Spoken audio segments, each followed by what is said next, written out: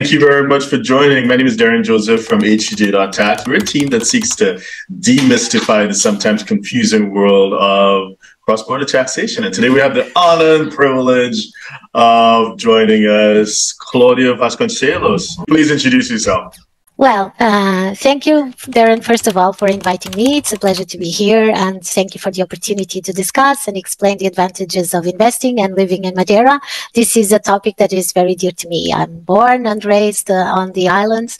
I am currently head of business development of NewCo. We are a one-stop shop for investors and expatriates in Portugal. We're headquartered in Madeira.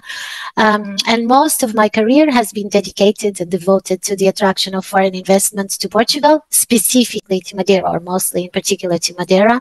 I've actually worked for about 18 years in the entity that is still today the government entity in charge of promoting the International Business Center of Madeira.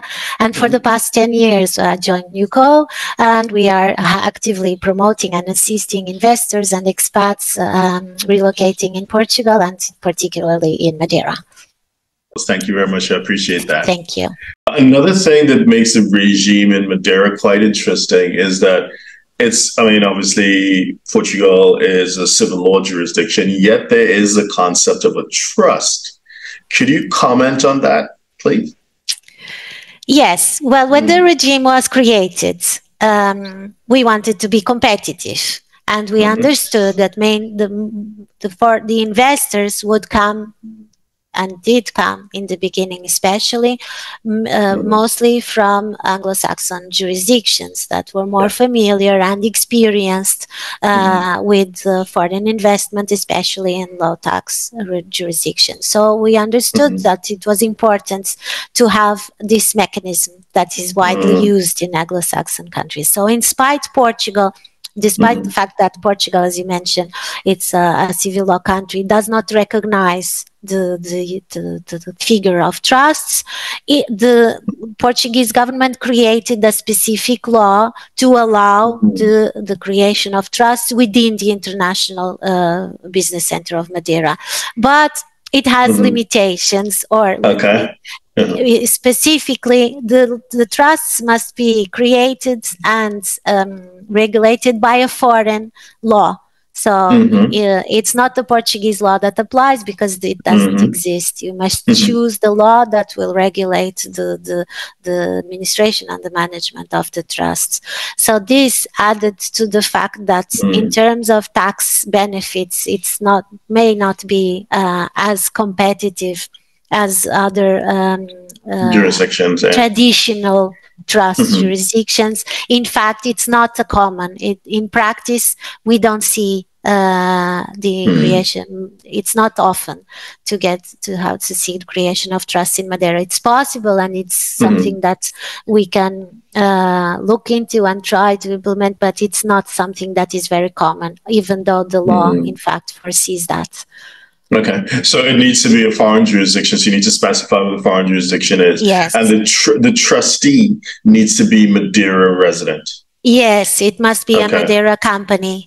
It must be a Madeira company. A Madeira company licensed within the International of the Business Center. So you see these type of limitations, and the lack of experience, I would say, and know-how in Portugal makes it a bit difficult and harder to compete.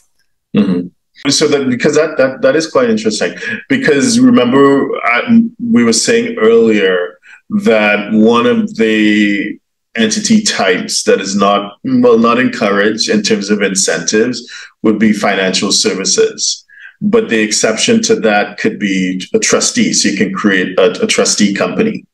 Yes. And and would that trustee company enjoy the 5%, assuming their substance and whatever? Yes. Yes.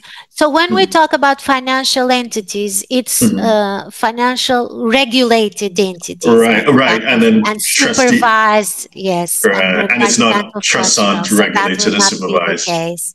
Okay, yes. Right. So for some, use cases, that could be quite interesting. I understand that, and it's a question. It's an area that we could explore I'm just saying we don't have the practical experience so far. Right. So in your time dealing with, various entities and so on in Madeira, what was the most, of course, and without betraying who it was or whatever, but what's the most interesting use of a Madeira trust that you have seen? Just so that we can get a sense for what an interesting I use. haven't dealt specifically with trusts there, and so I can't comment on that. I don't have a practical experience on it. To give you an idea of in terms overall, since the beginning of numbers, there's about 15 trusts, 20 trusts. So it's quite a limited application. Yes. Gotcha. Madeira is very competitive and interesting, I would say, to for companies for services, trading companies, specifically entering the European Union market. That's where we can make a difference. So it's a gateway to Europe. Holding companies and trading services companies, all types of services companies. That's where I believe we are really competitive. Okay. Right. Okay. All right. Makes sense. So if you're a 6, 7, or 8-figure investor, entrepreneur, or business owner who needs a tailor-made solution from a qualified team of professionals, we can help you achieve the international lifestyle, the freedom, and even the tax savings you're looking for. Visit us at htj.tax and live that international life.